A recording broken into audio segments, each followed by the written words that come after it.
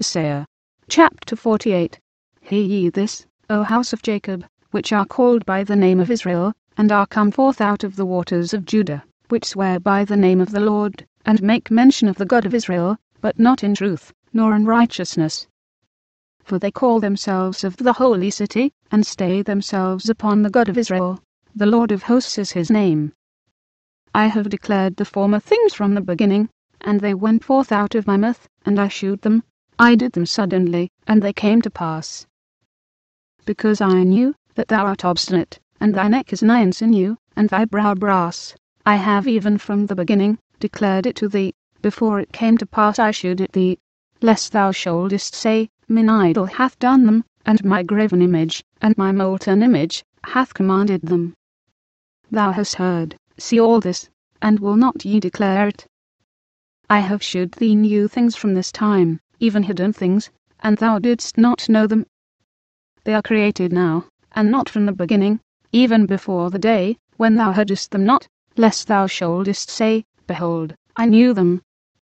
Yea, thou heardest not, yea, thou knewest not, yea, from that time, that thine ear was not opened. For I knew that thou wouldest deal very treacherously, and wast called a transgressor from the womb. For my name's sake will I defer mine anger, and for my praise will I refrain for thee, that I cut thee not off.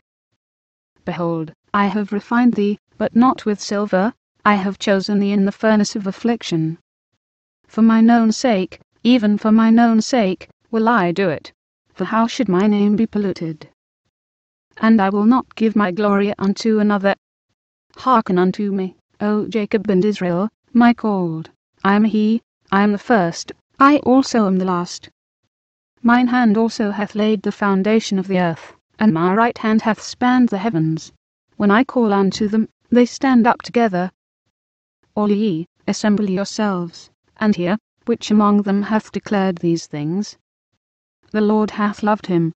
He will do his pleasure in Babylon, and his arm shall be on the Chaldeans. I, even I, have spoken, yea, I have called him. I have brought him, and he shall make his way prosperous. Come ye near unto me, hear ye this. I have not spoken in secret from the beginning, from the time that it was, there am I. And now the Lord God, and his Spirit, hath sent me. Thus saith the Lord, thy Redeemer, the Holy One of Israel, I am the Lord thy God which teacheth thee to profit, which leadeth thee by the way, that thou shouldest go. O that thou hadst hearkened to my commandments! Then had thy peace been as a river, and thy righteousness as the waves of the sea. Thy seed also had been as the sand, and the offspring of thy bowels like the gravel thereof. His name should not have been cut off nor destroyed from before me. Go ye forth of Babylon, flee ye from the Chaldeans, with a voice of singing declare ye, tell this, utter it even to the end of the earth. Say ye, the Lord hath redeemed his servant Jacob.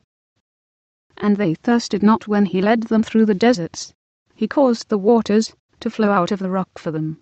He clave the rock also, and the waters gushed out. There is no peace, saith the Lord, unto the wicked,